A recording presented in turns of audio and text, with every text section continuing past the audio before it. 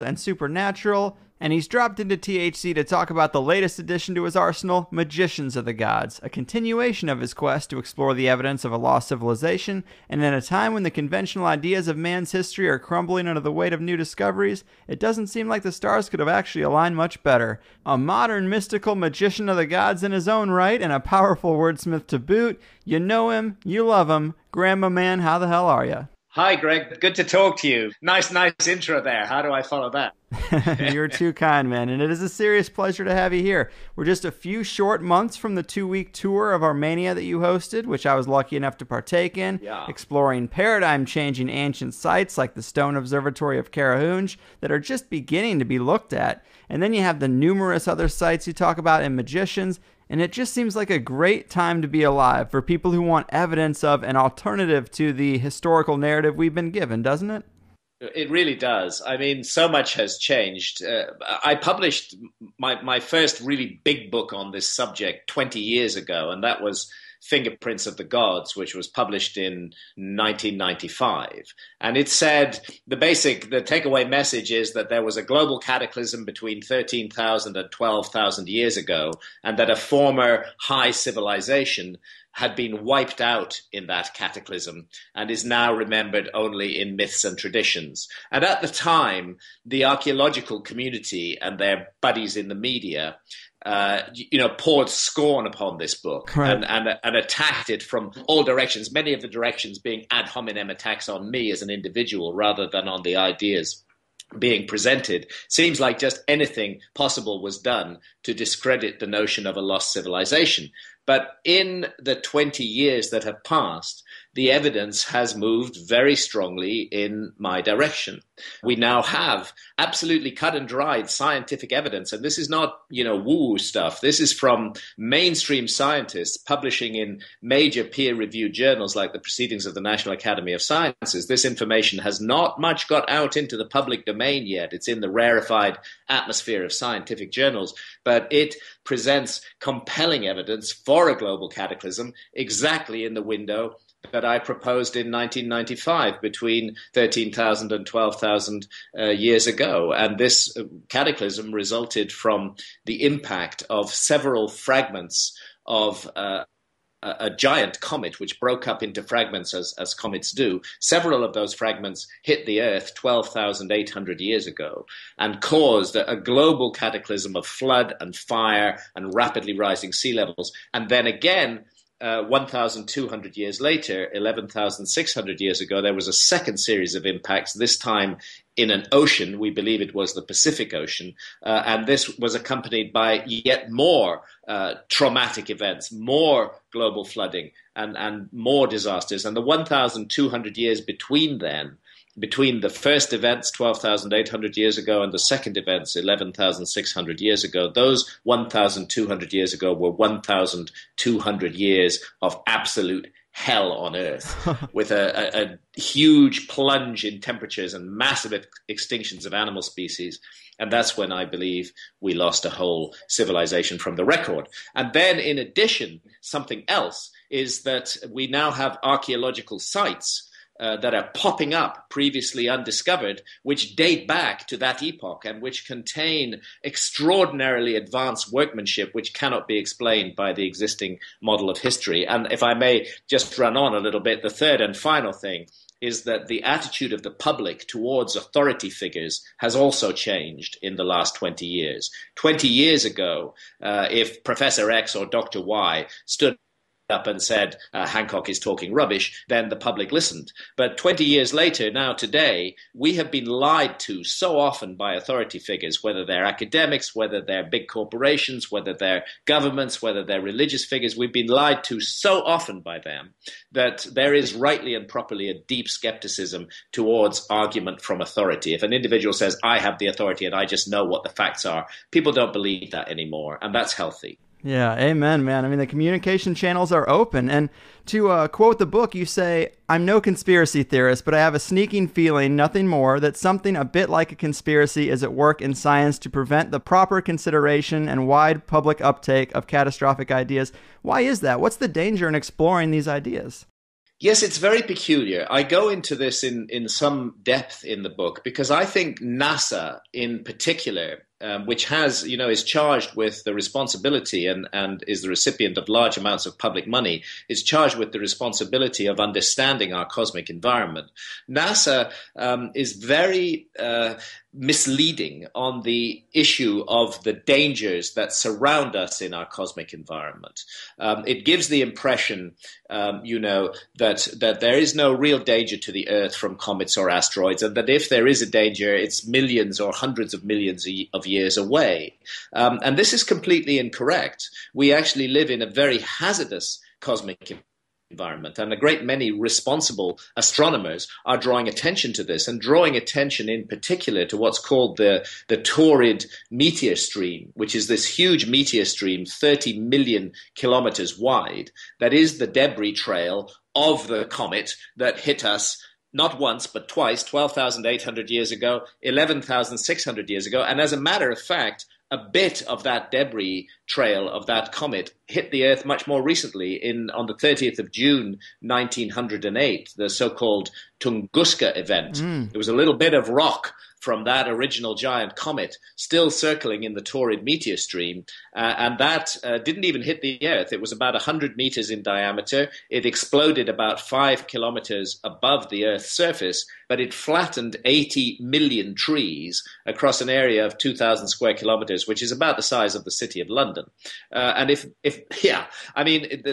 that had happened or a major center of urban population, rather than over, fortunately, an uninhabited area of Siberia in 1908, if that had happened over a major city, we would have had hundreds of thousands of casualties, and we would all be paying much more attention to the Taurid meteor stream now. And the astronomers who are alarmed by the Taurid meteor stream and alarmed by NASA's complacency have calculated that there's at least one object within the stream that is 30 kilometers wide, and at least 100 objects in the stream that are more than 1 kilometer wide, and they are all on Earth-crossing orbits. It's like crossing a 6-lane highway twice a year with a blindfold on and just hoping that you don't meet any traffic, or that if you do, it would be, motorcycles rather than trucks.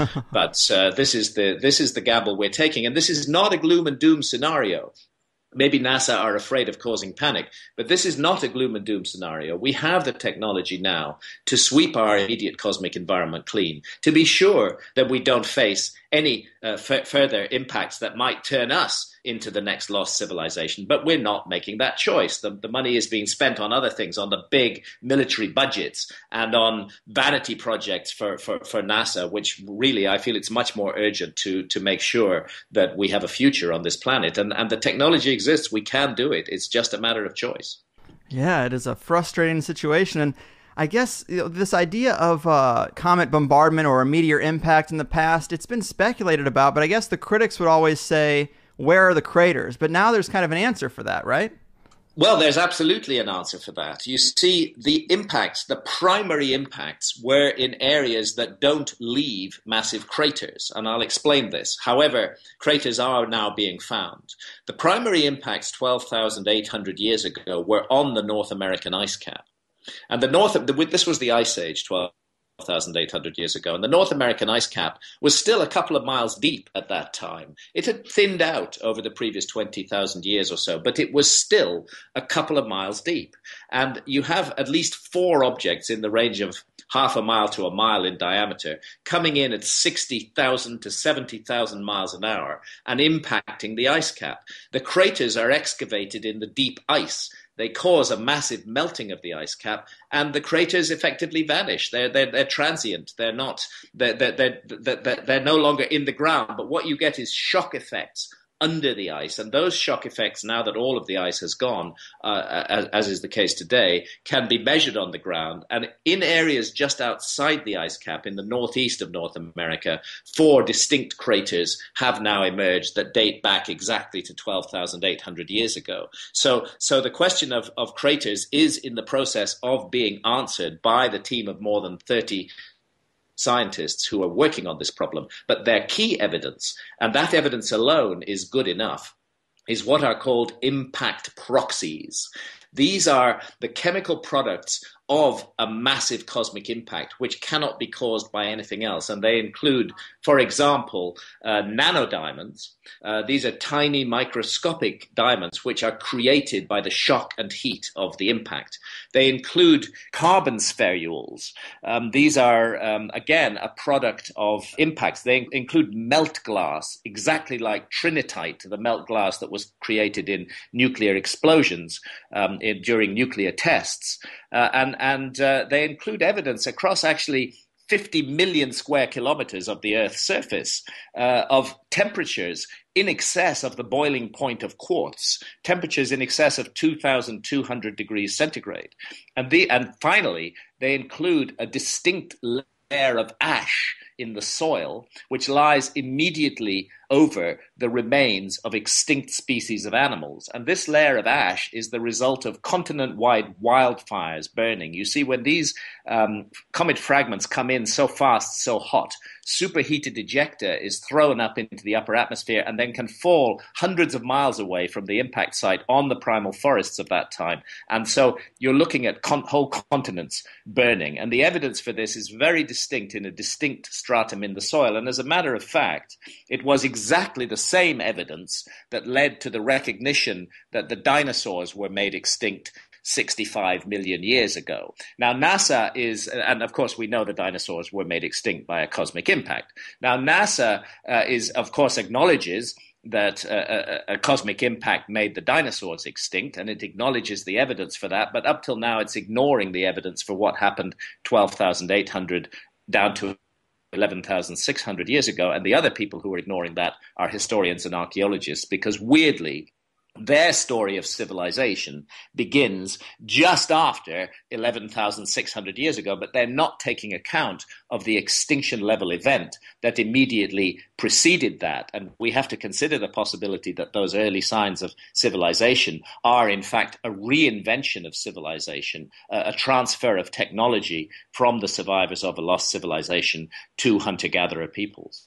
Yeah, I think you make an excellent case for that. And I'm curious, with all this destruction and the heat coming in, do you think this could explain the sheets of sand glass in the deserts of the world that some researchers use to justify the idea of like an ancient nuclear war? Yeah, it could well be related. This event was astonishingly widespread. As I said, the main impacts were on the North American ice cap, but the bits of the comet carried on across the Atlantic Ocean. There were further impacts on the Northern European ice cap, and indeed there were impacts as far east as Syria. Now, there may have been impacts even beyond that in the 12,800 year ago event. The research is still being done, but it's clear we're looking at the fingerprint of a giant global cataclysm. It's fascinating to see these types of discoveries that just give us another piece of history for our planet. But outside of the destruction to the environment and how it was radically affected, how does this affect the story we've been told about humanity? Well, I think it affects it enormously. I just slightly touched on that. You see, historians and archaeologists over the last 100 years or so have pieced together what they regard as a timeline of history. Right. And that timeline shows a straightforward evolutionary progress of the story of civilization from, primitive cavemen. Anatomically modern humans like ourselves, by the way, have been around for at least 200,000 years. And right there, we should have a question. Why did we wait 195,000 years to develop the first civilizations? Right. Isn't it possible that people exactly like us made civilization much earlier, but that civilization was in some way wiped from the record? At any rate, here's this nice timeline of archaeology which sees the cavemen, who were entirely hunter-gatherers, the Stone Age, it's called the Paleolithic. They were entirely nomadic hunter-gatherers. This is the mainstream story. And around 11,600 years ago, weirdly, they suddenly started to develop agriculture, and then there was a slow build-up from there, and about 6,000 to 5,500 years ago, we begin to see the first megalithic sites that are built with gigantic megaliths, and then about the same period, the first cities are built, and then we move onwards from there in a smooth progress right through to smart old us, sitting here in the 21st century with our technology, and we see ourselves as the apex and the pinnacle of all of the human story. But the problem is that nice, comfortable, reassuring model has been built without taking account of the extinction level event that we now know took place in the foundations of history. So I would say the house of history may be very well built for the last 8,000 or 9,000 years, but it stands on foundations of sand. And we all know what happens to houses that are built on foundations of sand. Archaeology has to take account of this cataclysmic event between 12,800 years ago and 11,600 years ago and build it into its model of civilization, of the origins of civilization, or we'll never be getting the straight story. Amen, man. I totally agree. And I think this is just, it's so great to just see all this stuff kind of coming to light. And I guess one of the biggest pieces of the puzzle is Göbekli Tepe. Why is this so important to this new paradigm? Yes, it's of absolutely crucial importance. And this is Göbekli Tepe, a site in Turkey, in southeastern Turkey, in Anatolia, which wasn't discovered until the second half of the 1990s. The reason it wasn't discovered, by the way, Göbekli Tepe in the Turkish language means pot-bellied hill. And that pot-bellied hill, it looks a bit like a pot-bellied hill that sits over the entire site, is absolutely 100% artificial. It was all put there by human beings. Teams of people, hundreds of them, with buckets filled with earth and rubble. They came and covered up the previously existing giant megalithic site that lies underneath that pot-bellied hill. They deliberately, systematically, carefully buried it, and it wasn't touched again for more than 10,000 years. The site flourished from 11,600 years ago, we now know, and that is the exact date for the second cataclysmic event that was accompanied by enormous global flooding.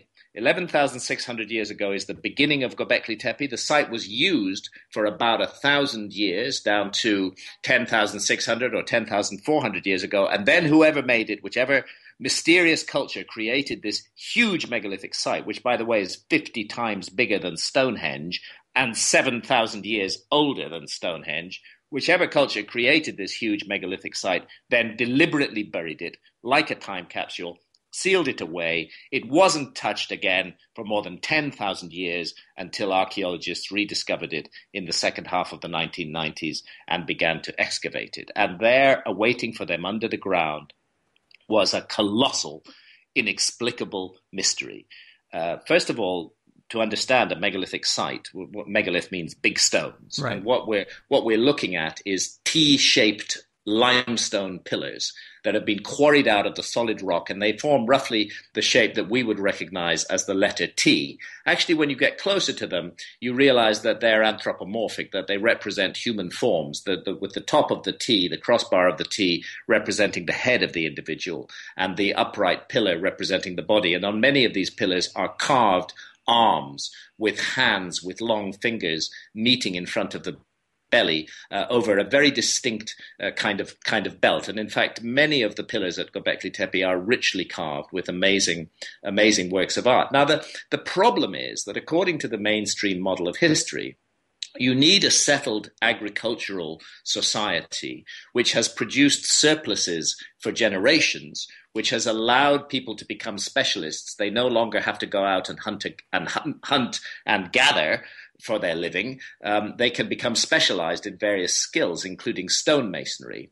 But this has typically been regarded as something that could only happen in societies that had already been practicing agriculture for a very long time. So when we see a site like Stonehenge in England, for example, which dates back, according to the Orthodox story, to about 4,500 years ago, that's already in a fairly advanced Neolithic society where they have agriculture, they have the specialists, they have the organizational skills to do something like this. But the mystery of Göbekli Tepe is that it just comes out of nowhere. Right. It comes out of the blue. There's no background to it whatsoever. We see no evidence of evolution of these skills. And the society that archaeologists have been able to track in that region is entirely a hunter-gatherer society prior to this. And then suddenly we get this enormous megalithic site being created, and it's very sophisticated. It contains, for example, the world's first perfectly aligned north-south building. And to align a structure perfectly to north and south, requires the use of accurate astronomy. We see many indications that astronomers were at work at Göbekli Tepe. So to cut a long story short, what archaeologists are scrambling to catch up with this right now. But to cut a long story short, the fairy tale that they are trying to spin is that a hunter-gatherer population which had no prior experience of architecture at all, no prior experience of moving megaliths that weigh more than 20 tons, and in some cases up to 50 tons in weight, no prior experience of organizing a labor force or of involving specialists like astronomers in the work, that this society suddenly wakes up one morning almost divinely equipped with all the knowledge, magically equipped with all the knowledge and all the skills and all the necessary background to create the largest megalithic site that has ever been built on Earth. And at the same time, just as an aside, they also decide to invent agriculture, because it's exactly at that moment when Göbekli Tepe is created 11,600 years ago that we see agriculture suddenly spreading amongst the hunter-gatherers of this region of Turkey. And to me, the archaeological fairy tale is quite absurd. It's obvious that what we're looking at is a transfer of technology from the survivors of a lost civilization who already knew how to work megalithic architecture and who already knew all about agriculture and who settled amongst the hunter-gatherers in Turkey and transferred their skills to them. They used Göbekli Tepe as a center of innovation. And what really drives this home is that this site pops up immediately after a global cataclysm on a scale that is absolutely capable of having wiped out almost all traces of a prior advanced civilization. Right, yeah, this news story is making a lot more sense. Now, in Armenia, we saw a couple of things like Karahunj and the supposed buried pyramid there, which, yes. Armenia and Turkey are geographical neighbors. You have any idea how these sites might fit into the story? Yes, I think Armenia fits very much into the story in lots and lots of ways. First of all, let's take Karahunj. Karahunj is an intriguing situation in itself. Well, we saw it together, Greg, and there's these amazing alignments of megaliths flowing in an almost serpentine-like pattern across a plain surrounded by distant mountains. And these megaliths, many of them have holes drilled through them. And those holes, we now know, were used for astronomical observations. And the astronomical alignments that come out of them are very, very old, going back into that 12,000 year ago period.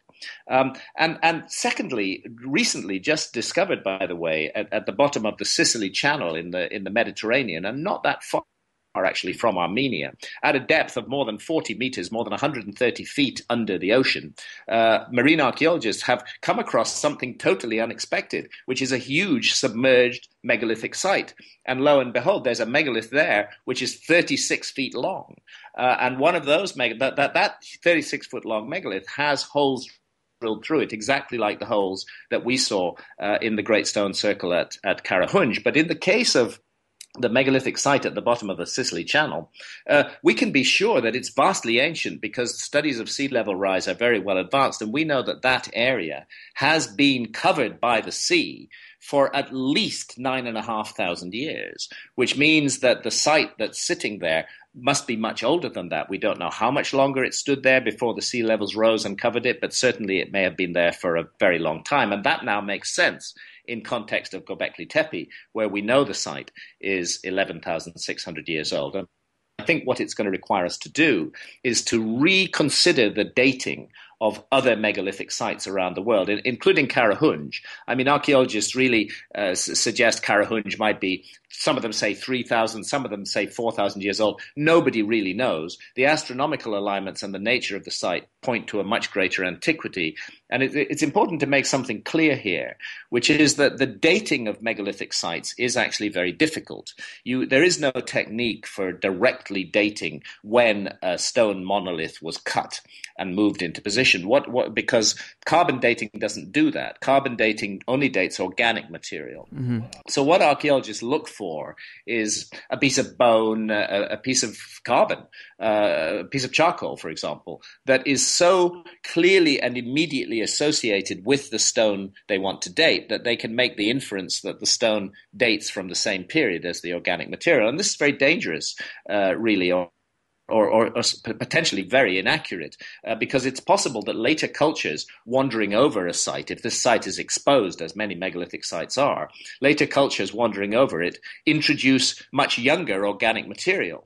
And that organic material is what is dated, and it gives a falsely young date for the site. Now, this couldn't happen with Göbekli Tepe, because Göbekli Tepe was deliberately buried more than 10,000 years ago and has been sealed since then. So there's no possibility of later organic material being introduced to it. And it can't happen with the site at the bottom of the Sicily Channel, because it's 130 feet under the ocean now. So where we have sites that are absolutely cut and dried, where there's no question over the dating, the Sicily Channel site and Göbekli Tepe, lo and behold, they turn out to be vastly ancient, and much more ancient than other megalithic sites around the world. So I think we have to consider the possibility that many megalithic sites, whether it's Stonehenge, whether it's Menidra in Malta, for example, whether it's Karnak in Brittany, that many megalithic sites have actually been wrongly dated by archaeologists. I think these new discoveries are going to require a complete rethink of the age of megalithic sites all around the world. Agreed. And the Armenian sites, sorry, I slightly went off your topic there, Greg, but the Armenian sites are very much part of it. Karahunj is a fantastic site, and I would urge anybody who has the possibility to do so to go there and take a look at it. And that pyramid that we saw near Divine is absolutely definitely a pyramid, and really intriguing and mysterious in its nature. But so little. Armenia is a very poor country. They don't have enormous resources. They've been given a really bad deal by history over the years. The things that have happened to Armenia and to Armenians in the last 100 years have been truly awful, and the country is in a poor shape economically, and they don't have the resources to do the archaeology. But I think if the archaeology were done, we would find that there is great antiquity within Armenia. And let's not forget that the story of the flood, the worldwide story of the flood, only one telling of which is the story in the Bible, the story of Noah. But this is a story that's told all over the world.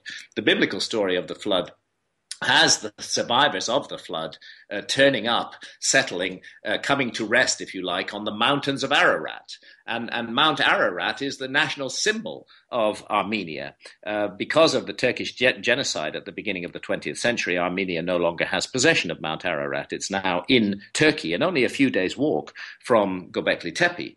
But the notion that this was a place of refuge for flood survivors that is carried by the Noah story in the Bible, and that it is associated with a land that was historically Armenia, but that is today Turkey, is a very intriguing one, and one worth following up. I personally don't think that a physical ark was actually washed up on the waters of Mount Ararat, because the flooding that took place would never, in my view, have reached 16,000 feet above present sea level. But I do think that we're looking at a memory of the survivors of a global flood cataclysm who came to that area perhaps as a place of refuge and then began to pass on their skills to the local hunter-gatherers, and we see the evidence for this in the archaeological record. I love that theory, and there's a correlation, I suppose, with the Atlantis idea. It kind of fits with this time frame of the Younger Dryas cataclysm, wouldn't you say?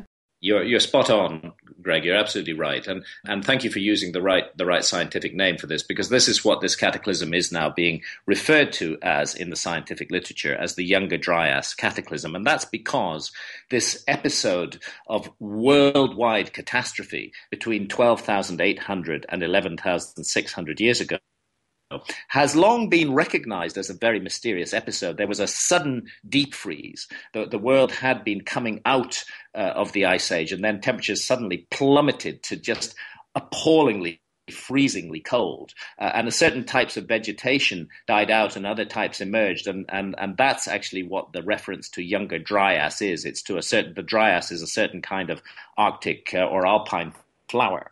But geologists call it the Younger Dryas. It's a 1,200-year period. It starts mysteriously 12,800 years ago with a massive fall in global temperatures, and it stops equally mysteriously 11,600 years ago with a massive rise in global temperatures. And both events at both ends are accompanied by global flooding. Well, the reason that the 11,600 year ago date is significant is not only is this the date for the foundation of the deeply mysterious megalithic site of Göbekli Tepe, but also it is the date that the Greek philosopher Plato gives in his dialogues, the Timaeus and Critias dialogues, for the destruction and submergence beneath the waves of the lost advanced civilization of Atlantis. Boom. Yeah, now archaeologists, of course, have been busy dismissing the Atlantis story and claiming that Plato made it up for a very long time. Archaeologists don't like this story, and they use the word Atlantologist as an insult. If anybody believes in the possibility that something like Atlantis might have existed, archaeologists treat them as though they're crazy. But here's the thing. Plato put an absolute date on the destruction of submergence of Atlantis. He said that it happened 9,000 years before the time of Solon. And Solon was a famed Greek lawmaker. He was, in fact, the ancestor of Plato himself, and Solon had lived in 600 BC. So 9,000 years time of Solon is 9,600 BC, which is 11,600 years ago, which is exactly the date for that second spike of cataclysm, for what geologists call meltwater pulse 1b, a massive rise in sea levels 11,600 years ago. And it's also the date for the foundation of Göbekli Tepe. So if Plato made it up, he was astonishingly on the money with the latest science on what happened in that period. Global sea level rise, huge inundation of lands. That's exactly what he's describing. And the interesting thing is that he tells us that Solon, his ancestor, got the story on a visit to Egypt. He was told the story by the priests of the Temple of Neith at Sais in the Delta. That temple no longer exists today, apart from a few stones.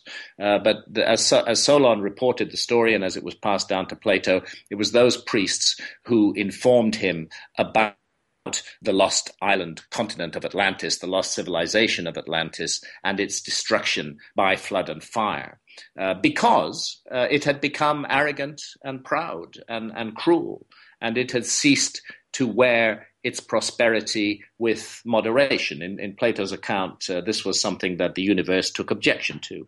And that's why Atlantis was, if you like, put in its place. And we can listen to that and think about it and perhaps wonder how many of the boxes of the next lost civilization we ourselves tick, because Western technological society indeed does not bear its prosperity with moderation and has indeed become arrogant and cruel and unloving and unnurturing to spirit.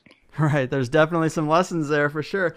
Talk to us about the island of Ka. This is an interesting story that I learned about from your book, and it kind of relates to the bigger picture and has a lot of parallels to kind of this picture you're painting, right?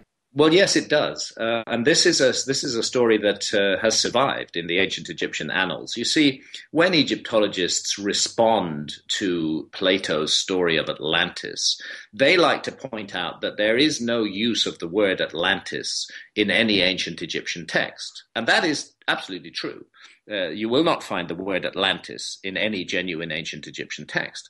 But what you do find is a massive amount of references to an island homeland of an advanced civilization. It's called the homeland of the primeval ones. And it's made clear that they were navigators and sailors, that they had advanced and sophisticated skills far ahead of those of the rest of the people in the world at that time. And this story is told in what are called the Edfu building texts, which are carved deeply into the walls of the Temple of Horus at Edfu, in Upper Egypt. Now, the Temple of Horus at Edfu is itself not that old a temple. That temple dates to about 300 BC, about 2,300 years ago. But it stands on the site of much earlier temples, which recede back one after another, being rebuilt on the same site, which recede back into the pre-dynastic era.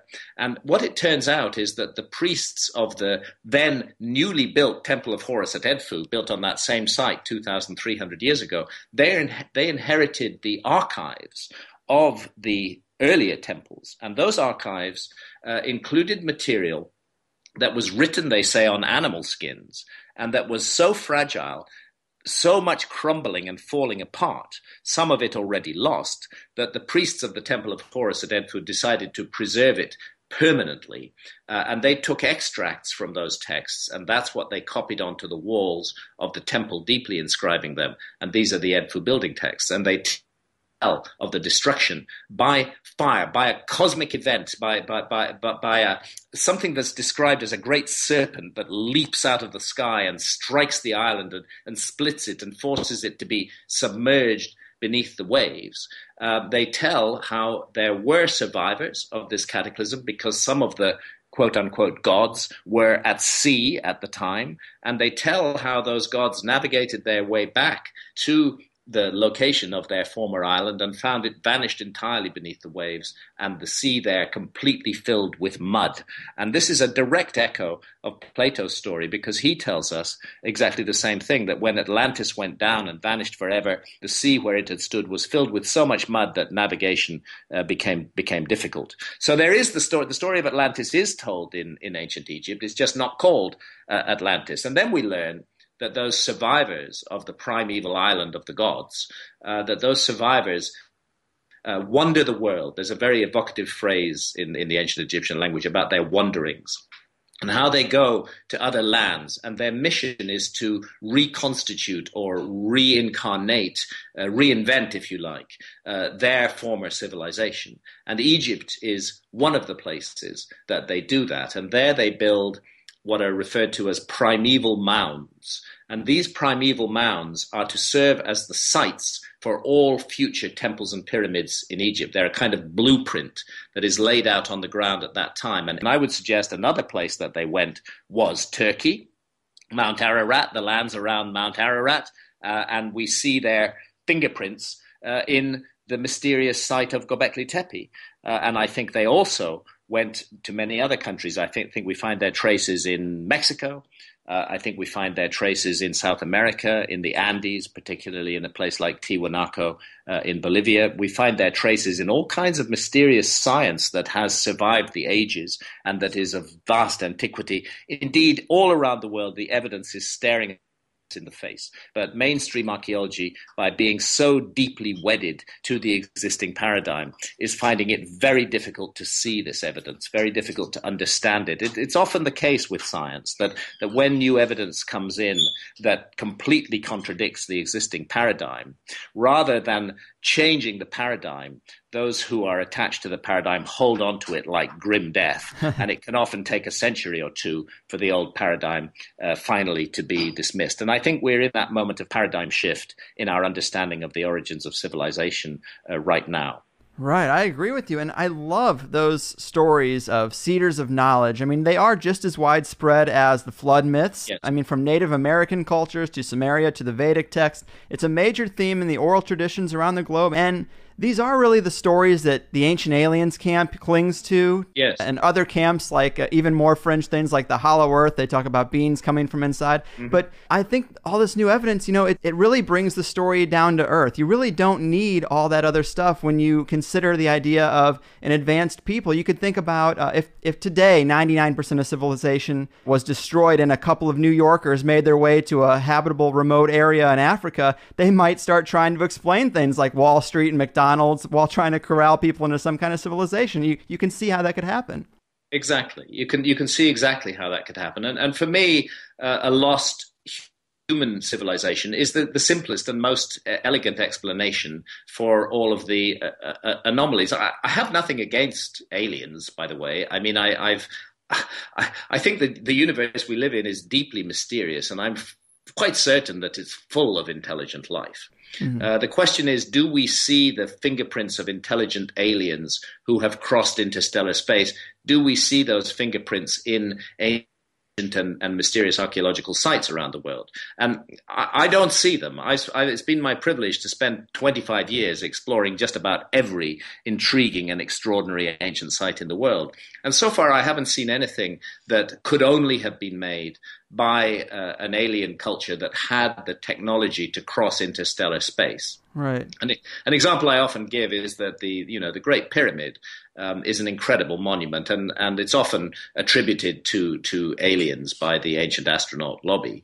But actually, the Great Pyramid is almost perfectly, but not quite perfectly aligned to true north. It's 3/60ths of a single degree off true north. The sides of the Great Pyramid are almost exactly the same, but there are variations of up to 7 inches in the side lengths. In other words, there is error in the Great Pyramid. And I think if you have the technology to cross interstellar space and navigate your way to this little blue dot of planet Earth, and you somehow want to build a pyramid or involve the local population in building a pyramid, you would be sure that you would get your alignment to true north right, and you would be sure that you would get the side lengths of your monument absolutely right. So I think we're looking at absolute evidence of human error in the construction of the Great Pyramid. Nevertheless, it's incredible. It's an incredible piece of work. This is a monument with a 13-acre footprint. It weighs 6 million tons. It's 481 feet high. To align it to just within 3/60ths of a single degree of true north is astonishing and uncanny precision. Yeah. And I would say that it speaks of human abilities and the skills and knowledge of a lost civilization. Yeah, you very well may be right. Another thing I wanted to ask about was this handbag symbol, a related image that we see across way too many supposedly unrelated cultures. When did you start to recognize this? It goes back quite a while. I'm not the only person who's spotted this. Quite a number of us have been intrigued by this mystery over the last few years. It first really grabbed my attention when my wife Santha, who you know is a photographer, and Santha and I worked together, and we did many journeys in Mexico, particularly back when I was researching fingerprints of the gods in the early 1990s.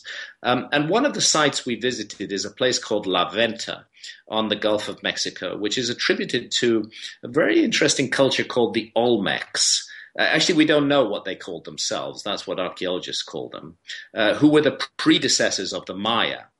And actually, everything the Maya knew and passed on had come down to them from the Olmecs, including the Mayan calendar, which is itself an astonishing technological device. The Mayan calendar, by the way, inherited from the Olmecs, gives us a more accurate length of the solar year than using in our scientific society today. And within the Mayan calendar, there are devices that will enable you to accurately predict eclipses of the moon and when they will fall 200,000 years into the future, or to accurately say when they happened 200,000 years in the past. So this line of transmission through the Olmecs to the Maya in the Mayan calendar has preserved a scientific artifact. But there at the site of La Venta, this so-called Olmec site on the Gulf of Mexico, were dug up by archaeologists in the 1920s through the 1940s some astonishing physical remains, the so-called Olmec heads, which are these gigantic, almost spherical megaliths that have been carved into human features. And these features are anomalous in themselves because they clearly do not look like the indigenous peoples of Mexico. They look like Africans, as a matter of fact, or perhaps Polynesians. The features are certainly not those of Native American Indians. But alongside them were also discovered images of individuals who look like Caucasians with very rich and prominent beards. And Native American peoples don't normally grow, very large prominent beards like this. They don't have the facial hair for that. So this is puzzling. But then amongst these artifacts is the earliest, carved on a huge stone slab, is the earliest surviving representation of the god Quetzalcoatl, which means the feathered serpent, who was remembered as a great civilization bringer. In a time of darkness, he brings the gifts of civilization to the peoples of Mexico. And lo and behold, enshrined within the coils of the feathered serpent sits a man, and he's holding a very definite kind of bag in his hand. And he's holding it in a very distinct way with the fingers visible. Now, I just filed that away. I didn't notice the bag symbolism when I first wrote about La Venta back in 1995 with Fingerprints of the Gods. But then, much later on, as I'm researching Magicians of the Gods, the sequel to Fingerprints that I've now published, much later on I go to Göbekli Tepe, and I see in enclosure D, there are a number of distinct enclosures there, I see what is called Pillar 43 by the German Archaeological Institute who've done the excavation. And on Pillar 43, on the top of it, as well as an astonishing image that I argue in the new book represents constellations and indeed shows us the sky in our time, on top of that pillar are three of these exact same bags. And then we find and there we know they're 11,600 years old. We can be sure of that. And then again, we find the exact same bags in ancient Sumer in Mesopotamia, associated with another civilizer whose name was Uana-Dapa or Oannes, who came with 7 sages, the 7 Apkallu, who are described as magicians. Indeed, this is I call the book Magicians of the Gods. And images of them, they're also holding the same, well, I call it jokingly a man bag. They're also holding the same man bag. So in these 3 widely separated cultures, supposedly of different epochs of history, we find the same symbolism cropping up associated with the same story. That this is about the bringing of civilization, of reseeding civilization again, after a great cataclysm. And I think that this is yet more evidence of the worldwide distribution of the survivors of the Younger Dryas cataclysm. I love it, man. It's really intriguing. It almost seems like the symbol of some ancient altruistic secret society. It does. That's what it seems like to me. Like, if you were carrying one of those bags, then other people would know who you were. Right. It's like a secret handshake or something like that. Now, what was in those bags, we can't know. We can only speculate. But the symbol is enormously widespread and mysteriously interconnected all around the world. That's a fact. Yeah, and you mentioned this Pillar 43 and Enclosure D at Göbekli Tepe, and it is a major part of this new book, and a big part of that is decoding what might be a message there, and this also relates to why it's referred to as a time capsule. What do you think's behind that message? Okay. Well, first of all, there's one other thing I need to say about Göbekli Tepe, which is that the site, as it has so far been excavated, is only a tiny proportion of the whole site. What we're seeing exposed by archaeologists since the mid-1990s is just a fraction of it. They've been over the whole site with ground-penetrating radar now, and they know that more than 50 times as much still lies under the ground. That's why I say that this site, which is 7,000 years older than Stonehenge, is also 50 times larger than Stonehenge, because the existing exposed area of the site is already the size of Stonehenge, and underground awaiting to be excavated is so much more, hundreds and hundreds and hundreds and hundreds of gigantic megalithic pillars still lie buried. So the full message of this time capsule may well remain to be revealed, but we have the intriguing hint given to us on Pillar 43 in Enclosure D. Now, listeners would really need to go to the book to see the full argument and to see the photographs and to see the case that I'm making here, which, by the way, is based, and I want to pay tribute to Paul Burley, an engineer and an architect who was the original proposer of this idea and whose work I reference in Magicians of the Gods. But there's a certain area of the sky which is divided by the Milky Way. Now, the Milky Way is our home galaxy, and the center of the Milky Way incorporates what's called a dark rift. It's caused by nebulae, a cloudy nebulae in the heart of the Milky Way, and it looks like a dark gap in the middle of the Milky Way. And that dark gap was of great importance to many ancient cultures, particularly the ancient Maya, who saw it as the womb of creation, as the cosmic womb of rebirth, very symbolically important to them. And on either side of that dark rift at the heart of the Milky Way stand 2 constellations. One of those is the constellation that we call Sagittarius today, and the other is the constellation that we call Scorpio. And it is this area of the sky, I'm convinced, building on the work of Paul Burley, it is this area of the sky that is imaged on Pillar 43. And what's really intriguing is that in that imagery, the sun is shown sitting directly over the dark rift. And here I need to pay tribute to another researcher, who's John Major Jenkins, a great friend of mine and one of the leading researchers on the ancient Mayan calendar.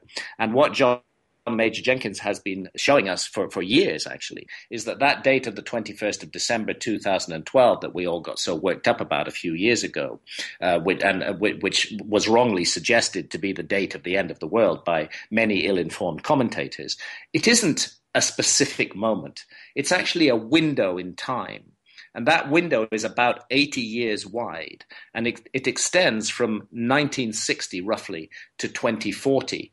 And it's when the sun sits astride the dark rift at the center of the galaxy as viewed from Earth between the constellations of Sagittarius and Scorpio on the winter solstice, the 21st of December. And that only happens in our epoch. That's what happens today. That's what the Mayan calendar was really built on. They were tracking the gradual motion of the sun. You see, that I have to explain the background to this. The Earth is the viewing platform from which we observe the stars. Mm-hmm. There is a wobble on the axis of the Earth. It's a slow, cyclical, 26,000-year wobble called the precession of the axis of the Earth. And because the Earth is our viewing platform, this change of orientation of the Earth in space changes the rising times of particular stars and all celestial bodies, and changes the appearance of the stars in the sky in a very regular pattern at the rate of 1 degree every 72 years. It's hard to observe, but if you keep records long enough and you're scientifically minded, you can observe it.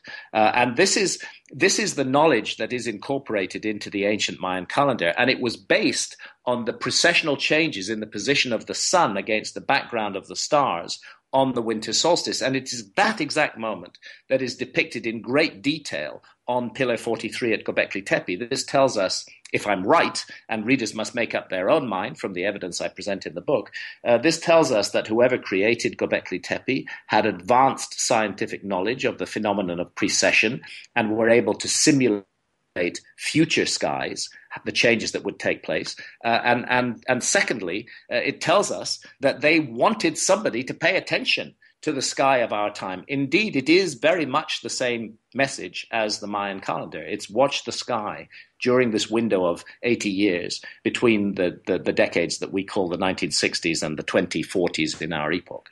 Wow, man. And if you're somebody who puts any stock in synchronicity or some sort of poetic unfolding of events, how coincidental is it that this very pillar would be unearthed and decoded in the very era it's referencing rather than any other time before or after? That's interesting. I agree with you. It's a very odd thing that this should happen, and something odder about it. Göbekli Tepe was noticed by archaeologists in the very early 1950s, which perhaps coincidentally is just before that window in time opens.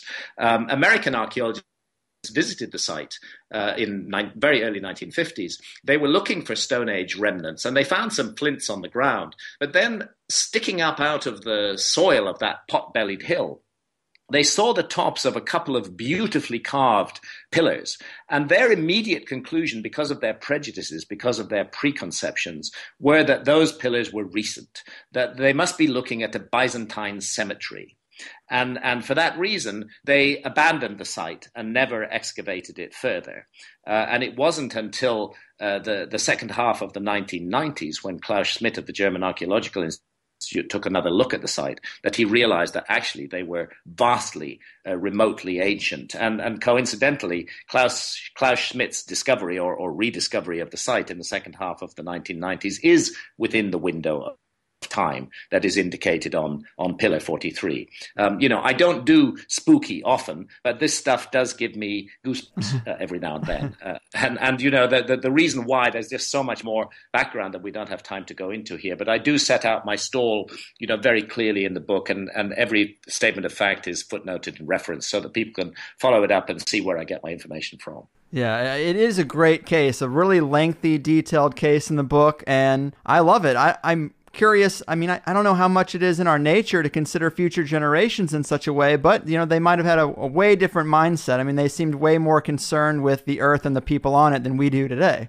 Well, yes, I think so. And let's not forget that they had passed through a horrendous global cataclysm, which had brought their civilization down. They'd been taught a powerful lesson by the universe, a lesson in humility, as a matter of fact. And I think it's that lesson that they sought to transmit to the future, and that they did so with great care. Another slightly spooky point, and again, we cannot say that these are facts, but every ancient civilization we know of worth its salt believed absolutely in reincarnation. Every ancient civilization, amongst them the ancient Egyptians, and they therefore believed that those who live on Earth would come back at some time in the future. So maybe, and I'm wildly speculating here, maybe Pillar 43 was a message from the people of that time to their future selves today. Or maybe that's how they saw it at any rate, even if that was not actually the case. Damn. That's trippy. Man, well, I know we're getting to the end of the line here. It is a busy day for you, but Magicians is a fascinating book and presents some great evidence that the past is not what we've been led to believe it is. And before we go, do you want to remind people where they can get the book and your website, things like that? Yeah, thank you. Thank you, Greg. The place to go is my website, which is www.grahamhancock.com. And there's a special page dedicated to Magicians of the Gods there, and there are links to go purchase it if you want to do that. It was published in America on the 10th of November. It was published in the UK on the 10th of September. It's coming out in Canada very shortly. And I hope that this I know for sure is the first major work that has considered the implications of that cataclysm between 12,800 years ago and 11,600 years ago, has considered the implications of that cataclysm for the stories we tell ourselves about our past. And we should never forget that history is a narrative. And I believe that this new evidence, it's not me, I'm simply the vehicle that puts this evidence before the public. It's the evidence itself that matters. And that evidence is a game changer. We are going to have to change everything we have thought about the origins of human civilization. And in so doing, vast new avenues of inquiry open up that can teach us so much about ourselves and what we're doing here on this planet. Well said, man. And that was great. We covered a whole lot of ground there. Thanks so much for being here, man. I had a blast hanging out in Armenia. Definitely a life-changing trip. Hopefully we can do this again sometime after the holidays and talk about more of the interesting things that you've gotten into, psychedelics and all that. Greg, you have an absolute commitment from me. I am looking forward to having a much longer discussion with you, hopefully in January of 2016. And we can go for a couple of hours and get into lots of other areas of my work. Because you're right. I mean, psychedelics and consciousness and the adult sovereignty over consciousness are also crucial issues for me. And I've talked a lot about this, and I'll be very, very happy to engage in discussion with you about that. Amen, man. We're looking forward to it. Well, until then, take care of yourself. Enjoy the holidays. Thank you, Greg. Thanks for having me on the show. You got it, man. Thanks for being here. Well, whoop, there it is, people. Another episode of THC in the bag. Of course, this is just a 1-hour show. Graham's been super busy with the book tour in several different countries, hot off the heels of that Armenia trip. But I was happy to throw this together and get in the rotation for spreading the good word about this new book. So consider this a little Thanksgiving treat, a bonus show. But if you're new to THC, know that 99% of the shows I do are 2 hours, with the second hour being for members of the Higherside Chats Plus. It's $5 a month for 5 shows for what you tip a pizza guy, with no ads either. So although it is just a 1-hour show today, I am putting together some of the field footage I got of the sites we mentioned today and that trip. That footage will be available on the Plus site before the end of the year if you're interested in exploring some pretty under-the-radar sites that are not far from Göbekli Tepe. It was because of the Plus members I was able to quit that shitty job and take 2 weeks on the other side of the world with Graham and the other members of the group and my special lady and my pops as well. But I've dragged my feet on getting that footage out, and I will put something together in the next 30 days. I've also been working on the Plus forums and responded to over 150 posts and added profiles. So, of course, you can't ignore the profiles and all that, but with the profiles comes private messages. So if you have Plus and you want to hit me up, I can get back to you a lot easier than I can from my overfilled email. And if you felt the forums were neglected, well, now that's where I'm going to be. But yeah, big thanks to Graham. It is a great theory. I know he doesn't take it as far as a lot of my other guests might, but for anyone who wants to push humanity back further than we're told, you need to understand the Younger Dryas impact bombardment for over 1,200 years. It seems clear now that we lived through that. And it was so destructive, there just aren't ruins from before then. It pretty much wiped the slate clean. And when shit calmed down, some of the more enlightened survivors came out yearning for that civilized world once again, and they probably tried to help the hunter-gatherers to form one. Of course they'd be seen as gods,